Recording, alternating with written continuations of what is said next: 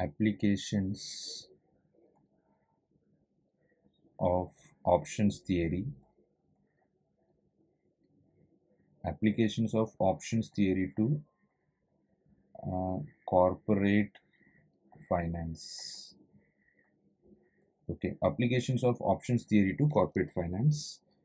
So this is the topic, and in order to understand this topic, you need to be familiar with the terms used in options derivatives. Okay, like for example, long, short, call, put, then strike price, spot price. You should be familiar with all these terminologies. If not, then I have given some links in the description box. Please go to that link and watch those videos and then come back here, because only then you will be able to understand. So you need to be familiar with these terminologies, and if you are still continuing to watch, I'm assuming you are familiar with these terminologies. Okay, now this topic is all about connecting these terminologies to corporate finance. Okay, so corporate finance is about the structure of your company. So how the structure of your company, the value of your company and its debt can be compared with options theory. That's what this video is all about. Let's learn this with an example. Like imagine there is a company whose value is, let's say, 1000, and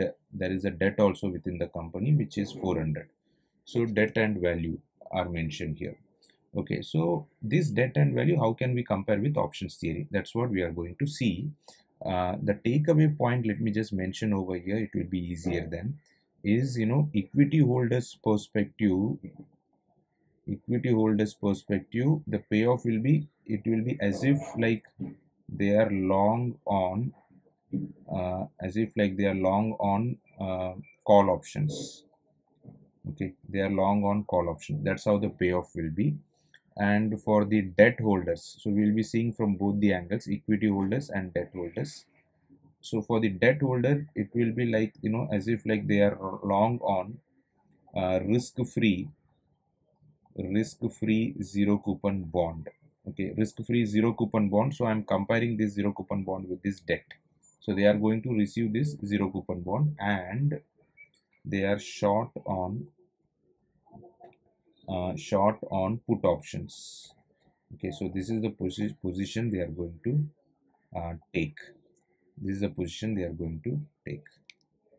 Okay, now so this will be one of the takeaway point. Okay, so now let's just derive all these things. Okay, so now moving ahead, let's say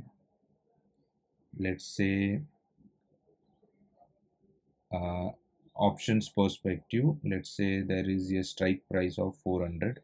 This 400, this is the debt for the company, and for the option we will think this as the strike price, and this 1000 is the value of your company, and for the option I will think this as the spot price. Okay, spot price. And equity holders are playing holders role. Okay, equity holders are playing holders role. So now on the right hand side there is writer, but now we are focusing on the holders perspective. How does this work out? Because that's what I have mentioned here. They are long on call option. So long on call option means what? Equity holders are the holders. So how the payoff will happen? So how the payoff will happen here is, in this case, when it is in the money, that means the value is higher than the debt, or the spot price is higher than the debt. So in this case the payoff will be 600. The payoff will be 600.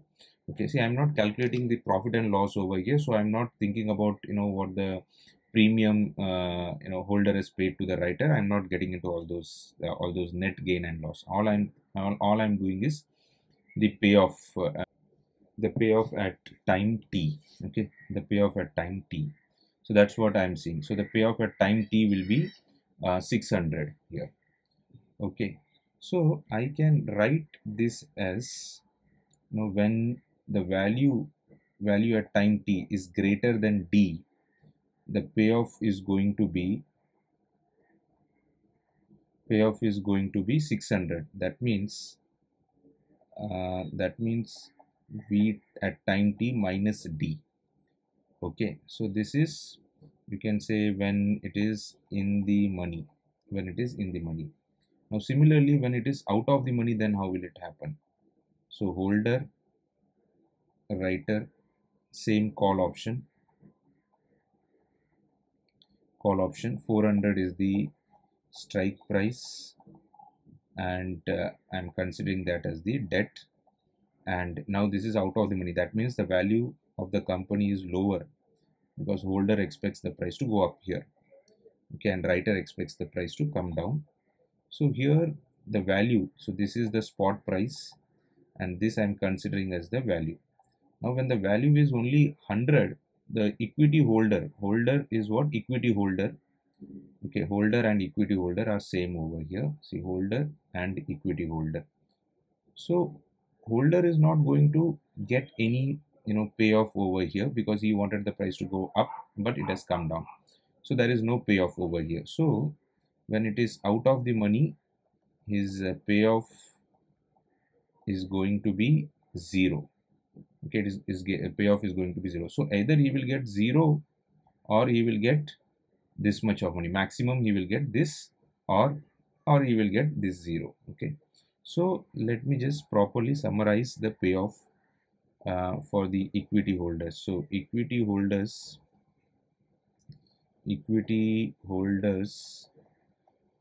payoff is going to be maximum of 0 or v value at time t minus d. That means 1000 minus 400. Okay, so 600 if it is something like in the money, and otherwise this is 0. Okay, otherwise it will be 0. Yeah, so this is the first part we have derived. Now the second part is put holders perspective. This is little tricky, you will have to pay more attention. So put holders perspective or debt holders perspective.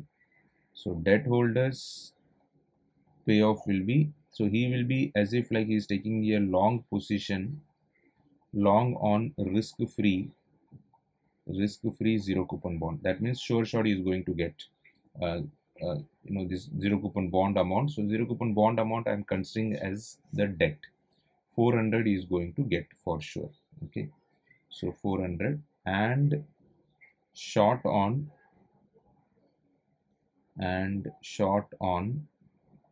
put options. Short on put options. So let's see how it works then. Okay, short on put options. So first of all, long on zero coupon bond. So let's say long on zero coupon bond. That means he is going to get 400 positive. He is going to get 400. Then coming to put options perspective. Put options perspective, there is a holder, there is a writer, and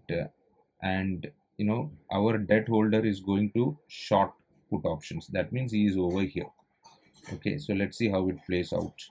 400 is the strike price, which is the value, which is the debt of the company, and 1000 is the spot price, which is the value. So in this case, how the payoff will happen. So now you see for the put option wanted the price to go down. It has gone up.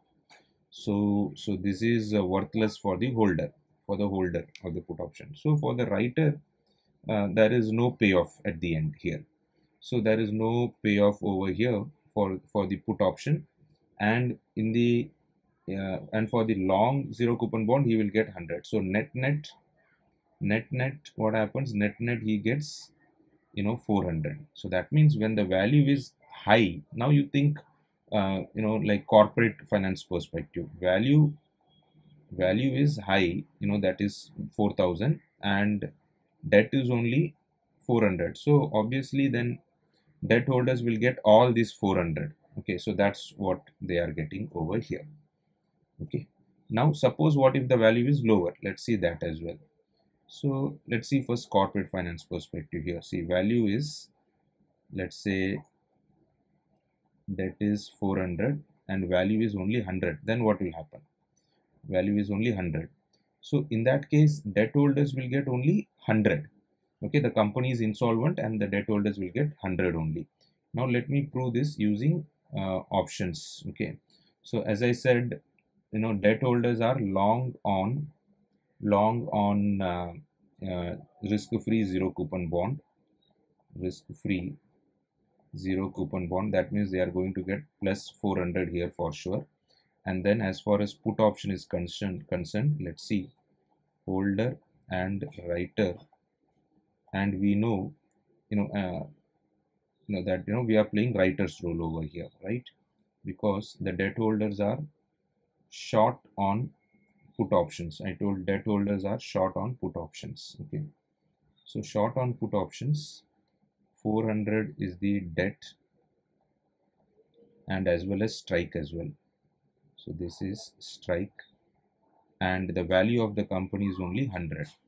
So this is the value, and I can also call this as the spot price. So in this case, what will happen? So in this case, the holder perspective, he wants the price to come down, and it has come down. So his payoff will be 300. When his payoff will be 300, then 300 is the 300 he is going to pay. Writer will pay 300 here. Writer will pay 300, but however the writer also got 400 over here. So net his payoff is going to be net it is plus 100. In other words, he has lost 300 out of 400. Okay, out of 400 he is receiving 100 and he is losing 300. Is losing 300. So which I can say as effectively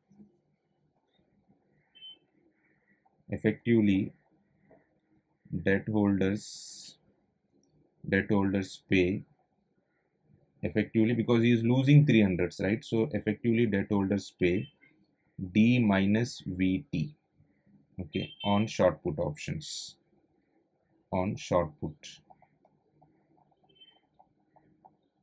Okay, D minus VT, how? D is 400 minus 100 is the value, so effectively they are losing 300.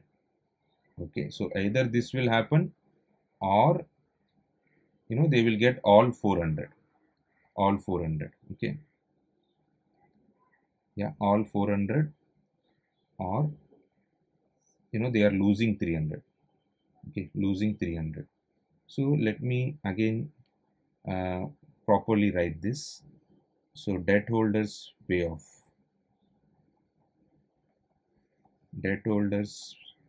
payoff is going to be, debt holders payoff will be minimum of VT comma D. So VT as in they will pay 100, like this case.